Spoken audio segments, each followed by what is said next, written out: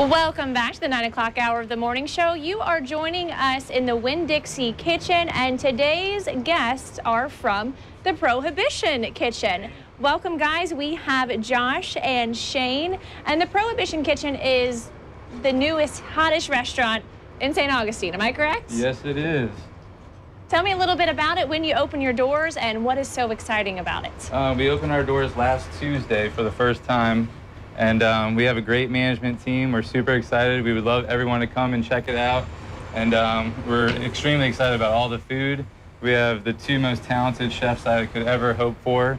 Chef Day is one of them. This guy is extremely talented, and we are very fortunate to have him. So today I think we're going to be talking a little bit about our salmon entree, and then I'm going to be making a banana Foster's milkshake. So. Ooh, I can tell you it looks and smells good. Before we get to cooking and talking more about the food, tell me a little bit about what sets the food, the drinks, all of that apart at Prohibition from maybe some of the other tons of places in St. Augustine. That's a good question. I think what we're doing is pretty just like, really nice, straightforward foods. We really got a lot of inspiration from the Prohibition era, as well as, kind of expanding all the way into the rum running area, the whiskey distillery. So we have like that kind of Tennessee as well as that kind of Caribbean influence. So it kind of ties everything together, but it's kind of set in this Prohibition time. So it's given us a lot of like heirloom recipes and local vendors and purveyors that we've kind of help us bring this whole idea to life. Sounds amazing. I love the concept, and let's dig into what I can't keep my eyes off of right now. I see the salmon, right, and then we've got the dessert. So, guys, tell me what you've got here and what goes into it. This is one of our entree dishes. You can kind of see it starting to smoke up now. It's really nice. This is called a cedar plank salmon.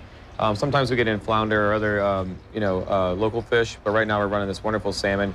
All we do is we take it, we portion it, we do a really quick little salt sugar cure on it to kind of draw out some of the moisture and intensify the flavor. The cedar planks they're soaked in apple cider. They're also soaked in like a stout style beer, and as well as a little bit of red wine and water. That'll kind of, once they start to smoke, it'll really just tie in a lot of awesome aroma, and we'll start to smell it here in a little bit.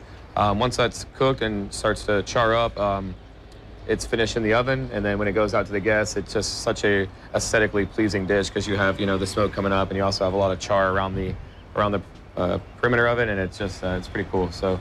Then that's finished with this brown butter, sugar, and spice glaze. Do you have some of it in there I do, yes, can put on there, or is it time yet? I can do it. I can pull it. We have one that we're finishing in the oven right now. Okay. I could be like maybe pull that out, or sure, if you want to pull that out, and you can tell me a little bit about this delicious banana Foster dessert. So it's a Matty Rum banana Foster's.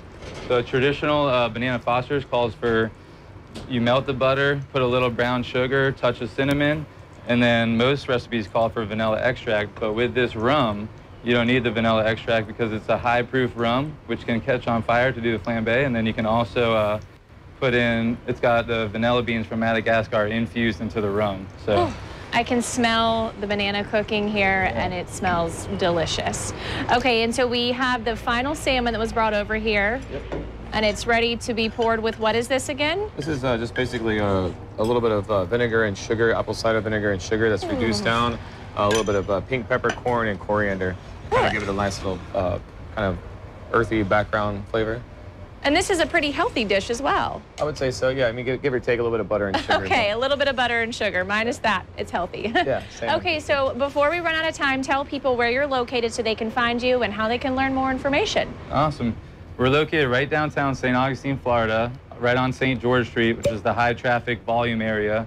And come and check us out. It's 119 St. George Street. So.